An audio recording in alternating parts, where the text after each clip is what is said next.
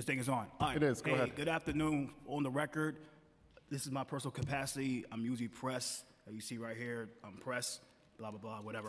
All right, so this is coming from a press point. What I've seen with the NYPD and the SRG, I think these people here have a valid reason why it should be disbanded. I record these guys' events. I record the Tyree Nichols rallies and marches.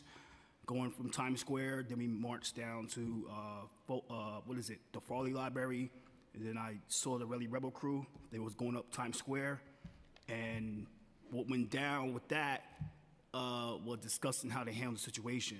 Now, I understand what went down with the car. Okay, fine, all right, they were justified with the car. Now, after the fact, it was recorded on my camera, a lot of people record that part. One of the cops, he was part SRG, picked somebody out of the crowd and purposely did some WWE tackle on the guy. I'm like, what was that? To be honest with you, if you want a reason to disband the SRGs because of crap like that, a number of these cops are corrupt. And I think they purposely put these guys in that unit for a reason. I'm not saying all cops are bad. We all know that. Not all cops.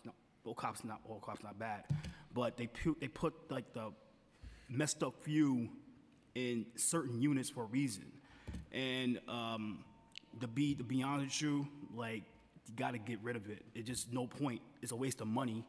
What are they really doing other than just let's find a nonviolent protest and just want to be bullies, trying to find some little dirty way to get arrested and try to say, oh, we're being effective, but everybody knows it's real ineffective. You got to get rid of it. You got to get something different in there. Let the people do what they do. They want to protest, let them protest. But if they're being nonviolent, they're being nonviolent. If they're being violent, then you have to, bring in the reinforcements. You could bring in, deploy extra force, but you'll need to bring in this militarized organization to sector the NYPD to mitigate a measly little crappy protests. People protest every day. People rally every day. Why do you need SRG for a queasy rally? So that's my opinion. That's how I feel.